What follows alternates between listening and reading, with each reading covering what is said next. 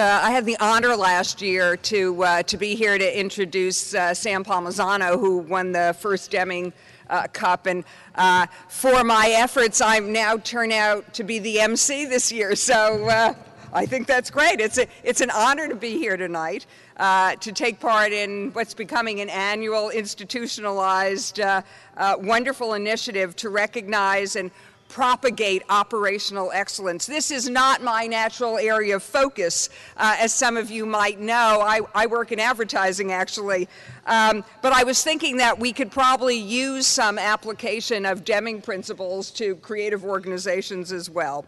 But I am here to proudly represent the judges. But what I really want to do is tell you about the phone call when we did the final voting. It was a great phone call, because people were passionate in their support of different candidates, absolutely passionate.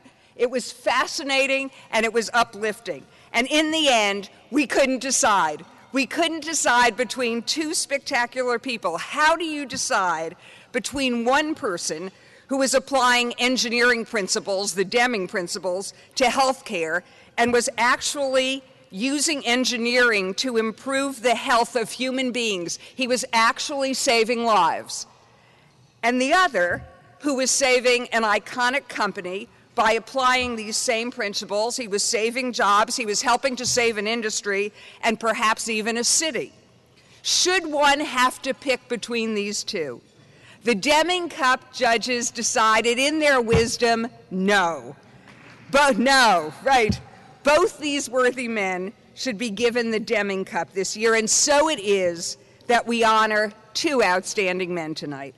Dr. Brent James, who's Chief Operating Officer at Intermountain Healthcare, and Mr. Sergio Marchionne, who is Chairman and CEO of Chrysler Group and the CEO of Fiat. Brent will be awarded the Deming Cup for improving the quality of healthcare while lowering its cost. What a refreshing and novel thought that is, improving care and lowering cost. And he's doing it by following the principles, of course, of W. Edwards Deming. Sergio has demonstrated repeatedly that by focusing on efforts to reduce waste, improve processes, and meet customer needs, a stronger and more competitive business is built. Congratulations to both of you. I hope you all enjoy the evening in the company of these two outstanding men.